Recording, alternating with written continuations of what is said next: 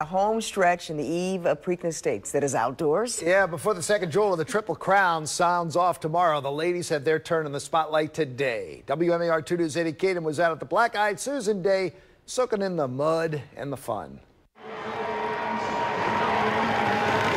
Black-Eyed Susan Day is all about the ladies. We are here for a bachelorette party. Our best friend, Michelle, is getting married to her future husband. Yes, June 23rd. There went my hat. The wind and rain did its best to steal the show. I don't think we've ever been here with this much rain before. But the horses still run.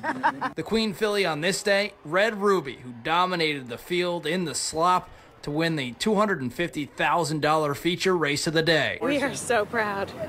We are so proud. So what do you got? What do you got here? Do you think you'd be holding this today? I don't know if they'll let me take this on the plane. And it's not a day at the track without the fancy hats. Black-Eyed Susan, you always wear a hat. Always wear a hat. It's the thing to do. I actually have it like stuffed with stuff, so it stayed on really good today. Black and white. Black and white. Kind of did something a little different for the royal wedding. Okay.